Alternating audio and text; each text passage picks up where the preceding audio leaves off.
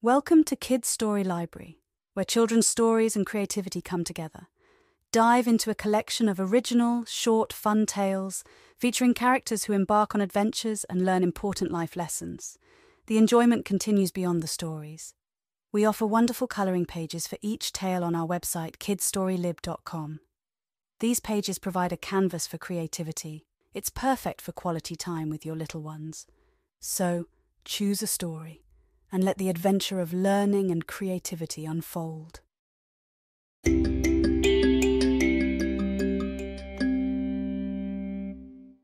In the rolling green hills of Sunny Meadow Farm, there lived a small, spunky horse named Little Star.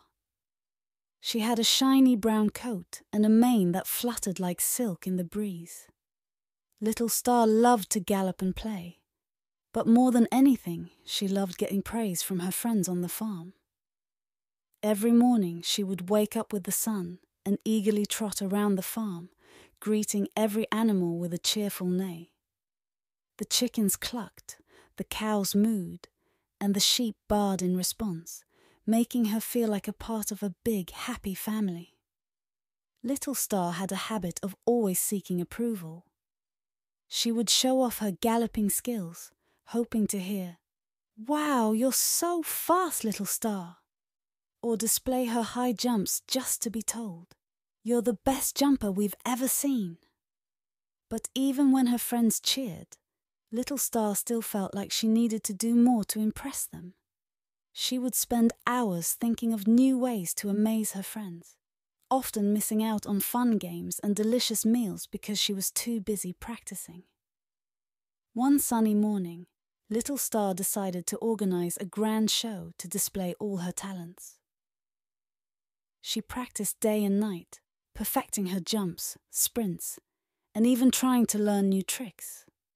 However, the more she practiced, the more she felt like it wasn't enough. Her friends noticed that Little Star was too focused on impressing them and wasn't playing or laughing like before. Daisy the duck remarked, "Little Star seems so busy these days." And Patch the puppy added, "Yeah, she doesn't play with us anymore." One evening, as Little Star practiced alone, she heard a gentle voice.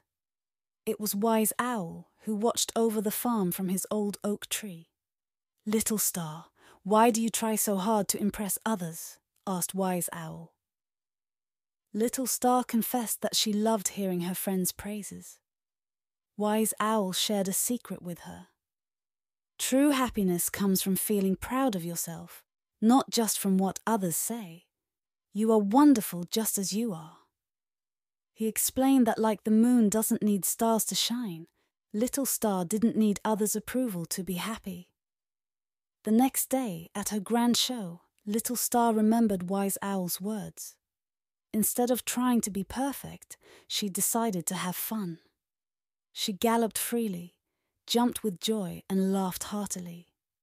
Her friends cheered, not for her perfect tricks, but for her happiness and confidence.